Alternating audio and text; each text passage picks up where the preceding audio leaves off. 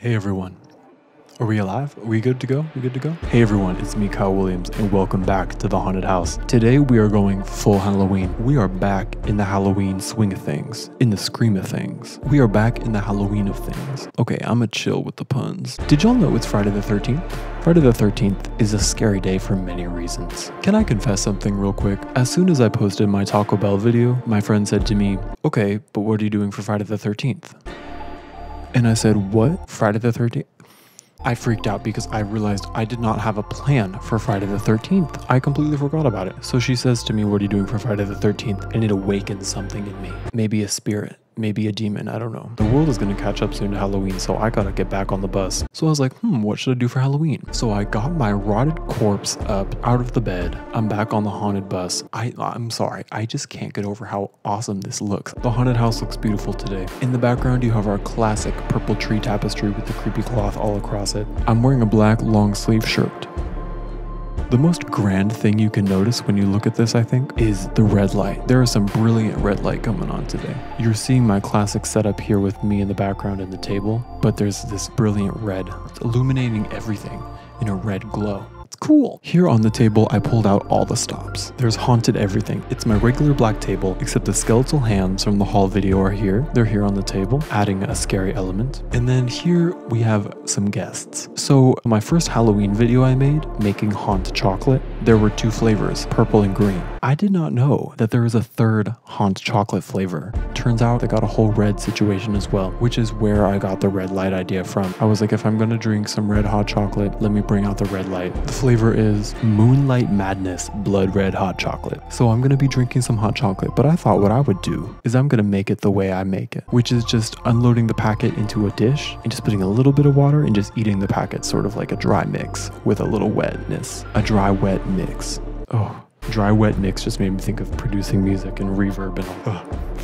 I like music. So I'm going to be doing a little haunted hot chocolate for Friday the 13th. The last item on the table is a magazine, World's Scariest Places. I'm surprised they didn't do a special on my apartment building. I'm going to read some excerpts because it's Friday the 13th. So scariest places, scariest drinks. Let's get into it. Oh, I forgot to say, the last thing on the table is the Sonoma State University mug and a fork to eat the hot chocolate with. I don't have a spoon.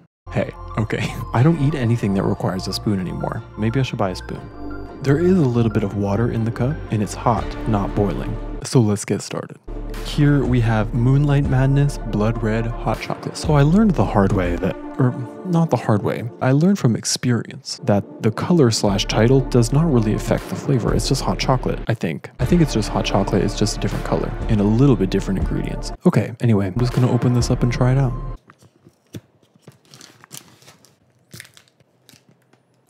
It really smells so good. Yes. Okay, time to put it in the cup.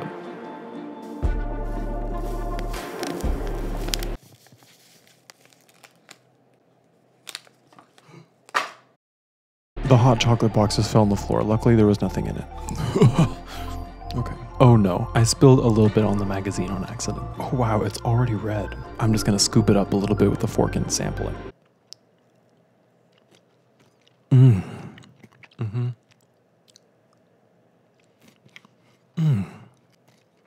This is the way to eat hot chocolate, honestly. This is the way, Mandalorian.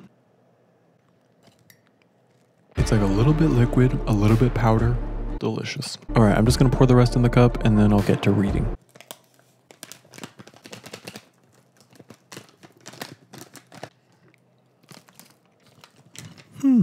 Now I need a little bit more water. I'll be right back. All right. Okay, this is immediately my favorite hot chocolate because it immediately turns red. You can't really see. You can see a little bit. I'm holding it up. It looks like blood. It's awesome.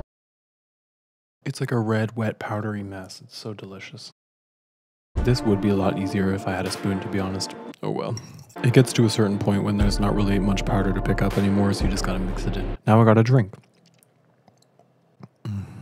Is really something special. I could finish all of it right now, but I'm not going to. I'm gonna save a little bit. It smells good too. See, hot chocolate in a semi-solid form way better than just drinking hot chocolate. I'm living my truth. Alright y'all, it's time to dive into something else. World's scariest places. Haunted, creepy, abandoned, chilling real life locations. I don't know if this is Halloween, but it's just scary. And Halloween is scary. So with a magazine by Centennial, oh my goodness. Right away, we get a visual of a friend. It is like a little doll with a skull face. What is she doing? There are so many in this. I'm not going to be able to get through each one. I'm just going to flip through it and look at some highlights. There we go. Now it's sitting on the table, so it'll be easier to witness. Paris's Catacombs, the movie As Above, So Below. That's one of my favorite movies, honestly. That's all about the catacombs. My favorite part is like the last 30 minutes of that movie. Such a gorgeous experience. Oh, okay. Back to the matter at hand. At hand, skeletal hands. Wow. This is awful, actually. Sorry, not the magazine. This is a very gorgeously created magazine. Like the layout with the images and the text and everything, very well put together. But the content is so sad. I'm literally on the first story and we got people who are burned at the stake. Oh, Japan, my hometown. I was born in Japan, everyone. No one believes me. People just think I'm joking, but I'm being serious. I was born in Japan. She has exacted revenge by haunting the complex, wailing about the injustice she received. Oh. These people really went through it, these spirits. Ooh, here's a lighthouse. Stanley Hudson up there in his lighthouse. The Castle of Good Hope in South Africa. Here's a quote from a castle staff member. There is definitely a presence. I'm sorry for laughing. That's the thing. With these kind of things, I don't not believe in it. I just have not had a ghost experience myself that I know of. And so when I hear people talk about ghosts and stuff, I'm like, wow. But like, I don't have any proof that ghosts are not real. So maybe they are. Maybe we got some phantoms in here with us tonight. You know what I mean? Oh, here at Leap Castle in Ireland, bones from impaled prisoners litter an underground dungeon. See, I don't know about this. All love. I think this is a very well done magazine, but like this genre of entertainment, I don't know if this is for me actually. I really like Halloween, like the vibes and the colors and stuff, but I don't like murders, torturing, all this kind of stuff. I don't think these things should exist. Like, it's true evil. Oh my goodness, the Winchester Mystery House. I have been to this actually. I went with my family years ago. It is this really cool building. It's a huge mansion, many floors. There's windows in the floors and doors that opening to nothing. Really cool stuff. Something like that is very interesting. I like that. Oh my goodness. A bridge in Scotland, dogs keep jumping off the bridge. For what reason? Paul Owens says, I'm convinced it's a ghost that is behind all of this. Maybe it is. I don't have any evidence it's not, so maybe it is. In 2010, an animal behaviorist acknowledged the bridge had a strange feeling. Oh, in this village in Japan, the departed are replaced by life-size dolls. That could be a good way to cope with death. They're the work of an artist. She makes dolls for people. See, I like that. I feel like that's a wholesome thing. And she says she'll probably live on forever. How's the table doing? I just bumped the whole table again. I'm probably cursed to do that forever. Snake Island in Brazil. You can't visit this enclave. Not that you'd want to. With these snakes, it will be a particularly painful death. You're going to die screaming. Thanks a lot, molecular biologist Brian Fry. I guess Brian Fry is probably not wrong. See, I just don't like that. I don't think that should exist on the planet. Like, who made that? Why do we have poisonous snakes? As much as I'm complaining about humans and how evil humans are, this magazine is very beautifully set up and very well written. Oh, interesting. Villagers shun burials or cremations, letting the dead decompose in an open-air boneyard. The locals are proud to show off their decaying dead, who are shaded by umbrellas. That's an interesting way to go about it. Okay, actually, villagers ban women from the funeral ceremonies, believing they would invite a volcanic eruption or earthquake? Well... Highgate Cemetery in England, a resting place for London's elite? Okay, those ghosts are snooty and rippy-pippy probably. We're back to the Paris catacombs. Make a French connection with the dead. Just don't try exploring on your own. That's probably good advice. Well, that concludes our reading.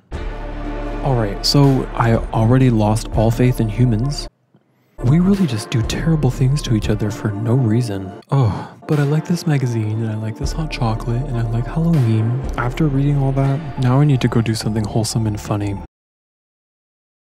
Well... Happy Friday the 13th, everyone. Alright, it's time for me to go. Thank you all for joining me here to celebrate Friday the 13th. Happy fun Halloween. Let's dress up as things, dim the lights, have a fun time. No murder, torture, none of that. Anyway, thank you for watching, and happy Halloween. It's coming.